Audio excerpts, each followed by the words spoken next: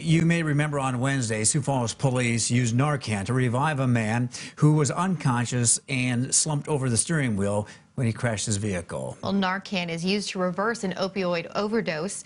And according to the Minnehaha County Sheriff's Office, Mike Milstead says there were more than 100 overdose calls in Minnehaha and Lincoln Counties just last year.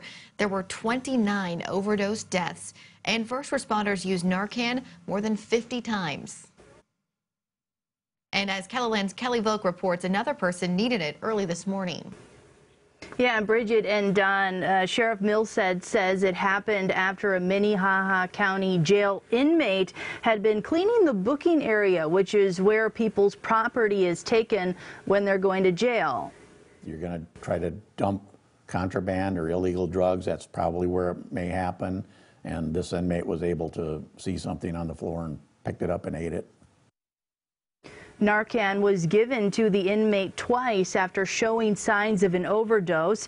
The inmate was taken to the hospital and is expected to be okay. Now, not only is Narcan kept at the jail, but deputies patrolling the roads are also carrying it. Minnehaha County Deputy Pat Kaiser needs to be ready to act at a moment's notice. Could be somebody took something they shouldn't have or did something they shouldn't, and somebody calls in to try to get us there to help them. Kaiser has administered Narcan on the job 3 times, including once when a man overdosed on hydromorphine. We could tell he was down for the count, is the best way to put it. Not breathing, not conscious. If he didn't have action soon, he wasn't going to make it. The sheriff's office follows up after overdose calls with families or victims to provide resources on how to get help. We know that the fact that we use Narcan to bring someone out of a drug overdose did not take their craving away. In fact, they probably crave it even more. And so if there's not some type of intervention with their family or loved one, it doesn't mean that they won't go right back to using. Kaiser and other first responders are here to step in before it's too late. You know, if I don't have the ability to do anything to help somebody, what good am I doing at my job?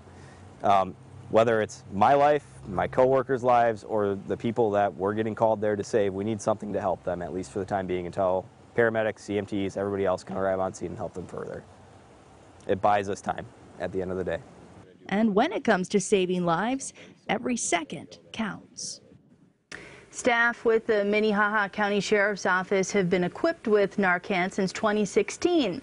Sheriff Milstead says it's also important for families or loved ones to intervene early on. If you or someone you know is struggling with addiction, visit our opioid crisis page on KELOLAND.com. You can find phone numbers to call for help.